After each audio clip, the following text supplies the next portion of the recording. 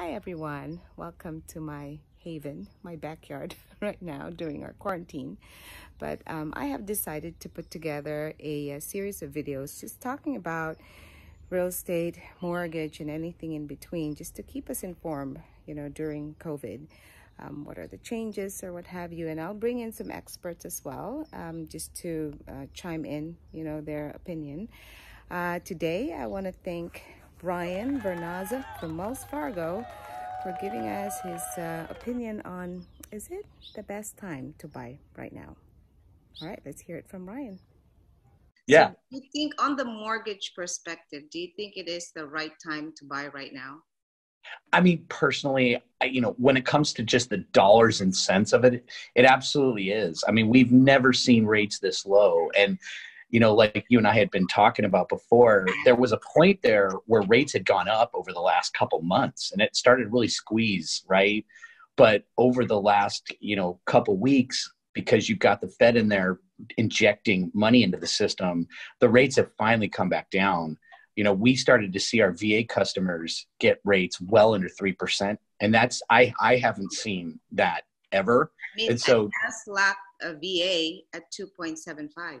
Yeah. So I mean, you think about that's a once in a lifetime. You think about a 30-year loan at that rate, you're saving so much money over the term of the loan. So I think absolutely, from how much your payment costs you, I've never seen a better time, and it's exciting in that regard.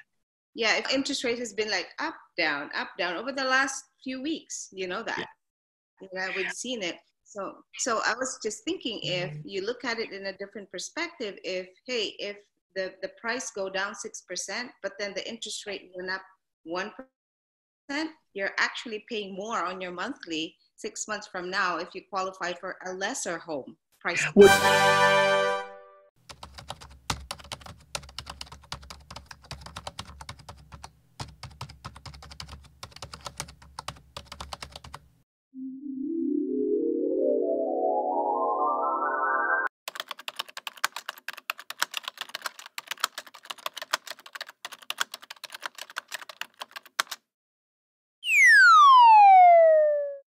Well, you're spot on. And I think people that wait, you can wait forever. I mean, at some point, there's always a reason. But at the same time, I agree with you. You still have the fundamental lack of supply of homes relative to the amount of people that need them. And as long as that's the case, and we're so severely undersupplied that it would take 10 years of building homes at a clip we're not building homes at to equalize that. To me, I look more at that. So to your point, any shock to the system might have a temporary, dip, but until fundamentally the supply problem changes, housing prices aren't going to shift significantly one way or another. The thing is, like you said, the inventory is so low.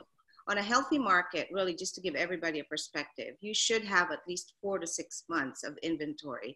And for the last, I would say at least 8 years, San Diego has been playing between 1 to 2 months of inventory. I mean, that's really low. If nobody sells in the next month, we're dead. We have no houses, on the market. So the value is not going to go down because, like I said, the demand is still there. There's more buyers than homes on the market. Right. This is not a financial crisis. It's an economic crisis. Right.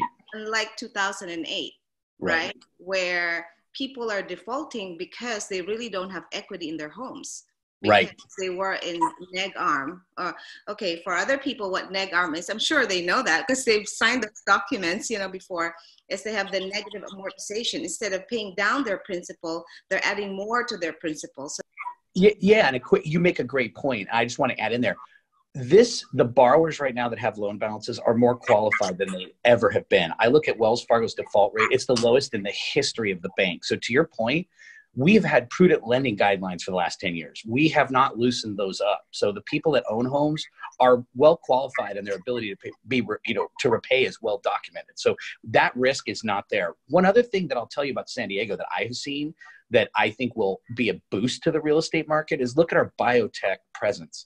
That you're going to see an explosion of jobs off of this whole crisis. So, the silver lining is that the employment market here will remain very strong. So the affordability factor, more people will be being paid to live here. And I think that will bode well and actually maybe long-term drive prices upward. So back into a good time now. I think it is for that reason as well.